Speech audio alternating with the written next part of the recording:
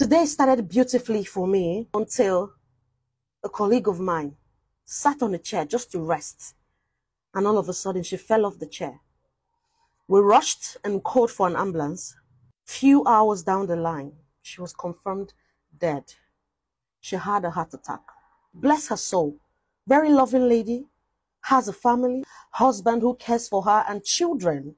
I am really sorry, and I am pissed and touched at the same time. Our bodies don't just take a hit without notifying you. It has to, first of all, show you signs. It speaks to you, but you just neglect it. You go ahead your normal day-to-day activity without first of all trying to understand the signs that your body is giving you. It might be constant headache. It might be your tilting of the eyes. It might be your neck paining you constantly. It might be your back hurting you. It might be chest pain. It might be your leg. All these are signs of something, but you want to make the pounds. You want to grab all the hours you can to send money back home, to continue that project, to prove a point, to give pocket money to people who do not even care about your well-being. You need to slow the pace. The system has been built for you to be comfortable.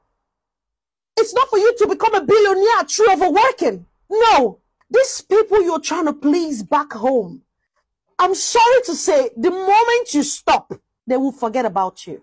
Human beings are wired to forget about the 99 good and remember just one bad.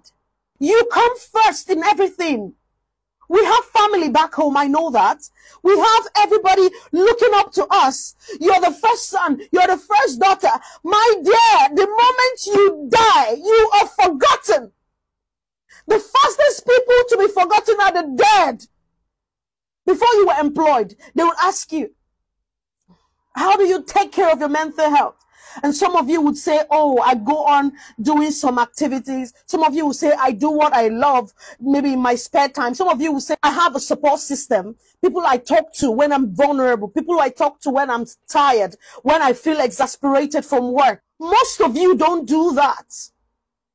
Most of you, health workers, healthcare assistants, nurses, doing all these jobs. You're helping save lives, but you're endangering your own life. You need to just think for a second. It's okay to complain. It's okay to say, no, today I'm going off. I'm calling my manager. I need to rest. My body needs rest. It's okay to know when to just take a halt. All I'm saying is, yes, you have to make money. Yes, you have to meet those bills.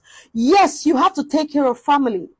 But do not do it at the expense of your health. Do not do it at the expense of your life.